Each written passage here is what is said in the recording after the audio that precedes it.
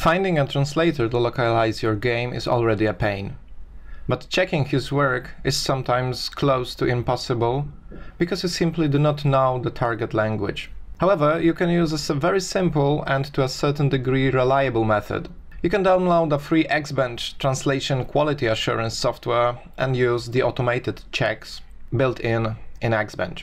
Please remember that this will only check errors such as wrong numbers, double spaces, untranslated strings and other technical issues. However, if there are many of such mistakes, you can draw a conclusion that if the translator does not pay attention to details, he or she might also not pay attention to style, terminology and overall quality of the translation. Xbench is a very powerful yet free and simple to use software. The errors it finds are often real errors that you can create a report of and ask the translator to correct them. Bear in mind that Xbench is greedy. That means it often finds more errors than there really are, and some of them are the so-called false positives. How to use Xbench?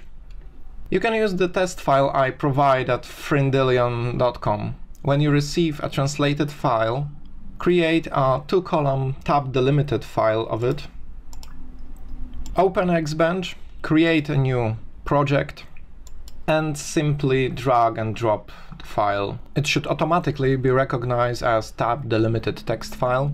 Now make sure you uncheck all the boxes apart from ongoing translation, as this option will tell Xbench to look for errors in the quality assurance mode. OK the two dialogues and click the QA tab in Xbench. You can see the check groups, the lists of errors that Xbench is able to find. In the basic groups, check all the boxes. The names of the tests are quite self-explanatory. In the content group, you do not need to check tag mismatch and key term mismatch, as these tests will not be performed correctly in the file that we added. I will record some other videos about Xbench where I will show you how to use key terms and personal checklists. Now click Check Ongoing Translation button and see the results. Xbench detected all sorts of errors here, but see carefully that some of them are not real errors. For example, you do not need to have the string text and notes translated. First, numeric mismatch is also hardly an error, as the translator substituted word 3 for the number 3. The similar situation happens in the third numeric mismatch, where the translator was very precise and input a number before every resource, and in the source there was just one number 50, and Xbench finds this as numeric mismatch. Yet all other issues are real issues, and having browsed them, you can assess if you find this number of only technical errors troubling or not. You will notice that translator did not check numbers, used two different translations for the same string, and two different strings translated in the same way.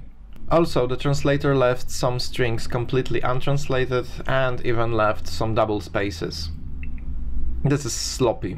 What you can do now is to export the error list to the XLS file, deliver the file to the translator and ask for corrections or clarifications, as not all of these issues will be real errors.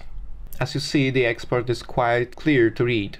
By no means this is a perfect method to check quality of translations, but it's free, quick, and can be used with most of the languages, especially the ones that you do not speak. In the video I presented only the built-in checks in Xbench. They are useful, however the software can do a lot more. In the next videos I will show you how to prepare your own list of checks, how to use regular expressions and check your custom terminology.